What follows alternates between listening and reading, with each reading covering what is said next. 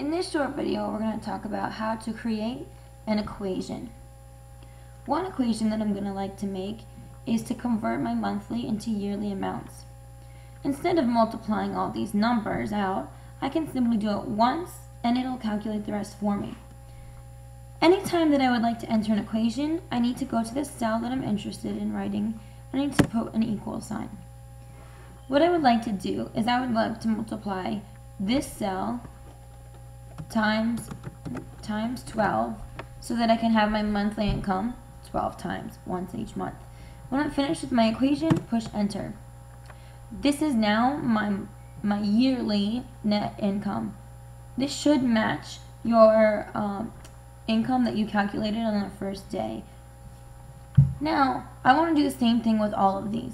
Instead of writing equals this times 12, and then for here equals this times 12, I can say this is the equation that I want. I just want to drag it down for all of these cells. So I can literally click on this little box in the bottom right corner, click on it, hold it down, and drag it down to where I want it to stop. I want it to go all the way down to the bottom, so then I'll release. It multiplied all of these numbers times 12. The ones that were blank obviously aren't done yet, so they calculated as 0. That's how I would make a simple equation. Here's another equation that I could create. In this total line, in order to find the total, I would like to add all of my expenses together. In order to do that, our word for adding is a sum.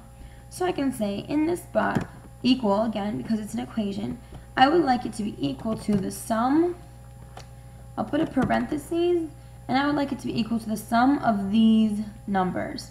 So I'm going to click and drag, and when I'm finished, I'm going to release. And then I'll close my parentheses so it knows that that's all I would like to add up. I did not include my net income because that's not something that I'm an expense. That's something that I'm just listing for future reference. These are the only things that I need to add together. When I'm finished with my equation, I can click enter.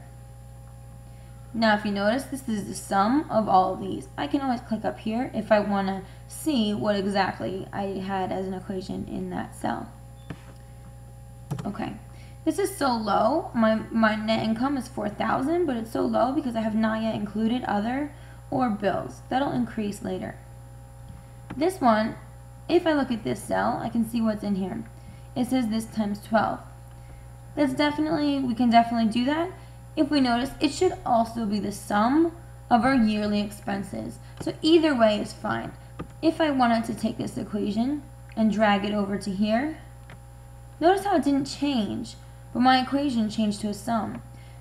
That makes sense because this should be this times 12, which is also the same as adding up all of my total expenses. So you can choose to keep it as is. Either way, it'll work out. Now here's an example of a third equation. We don't need to do all these calculations. Excel can do it all for us.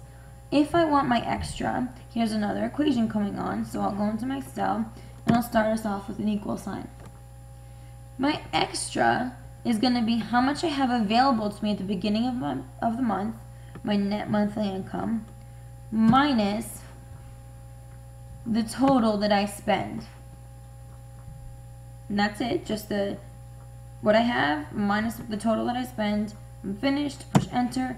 Notice it calculated it all out for me. How wonderful. This column, however, is this times 12, which is perfect because it should be how much I have left over in 1 month times 12 months puts me, this is how much I will have left over at the end of the year. Again, remember this will decrease once I add in other and bills. Here's an example of how cool this is. Let's say that my bills, I have a total of $200. Watch what happens when I push enter. All of the calculations will happen for me. I have no recalculating to do. It simply added 200 here, which subtracted 200 from my extra, and it multiplied this, added them in, calculated everything for me within a second. Let me get rid of this, because I don't really want my bills to be 200. I'm going to calculate that later. I can push Control Z, I can go in here and push delete, or I can just put this undo button at the top.